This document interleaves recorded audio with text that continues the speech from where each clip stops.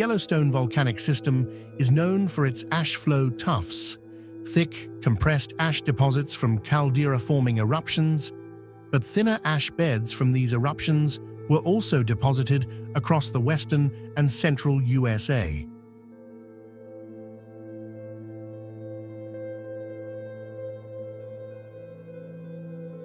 In the late 1800s, geologists studying the Great Plains region of the United States puzzled over strange deposits.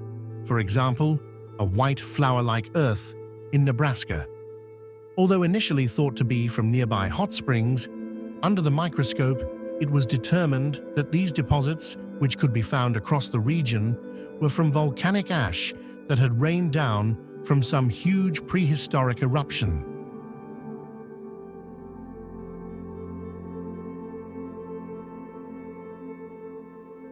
Some of the deposits came to be known as the Pearlette volcanic ash, based on a description of conspicuous silver-gray ash beds sitting atop river and lake sediments near the long-since abandoned Pearlette post office, about 22 kilometers, 14 miles, north of Meade, Kansas.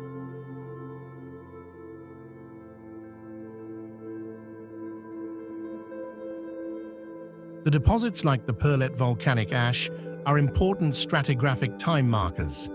Volcanic ash is especially useful in stratigraphy because it marks an instantaneous event that can be dated and therefore help with understanding the formation times of various geologic units that lie above and below.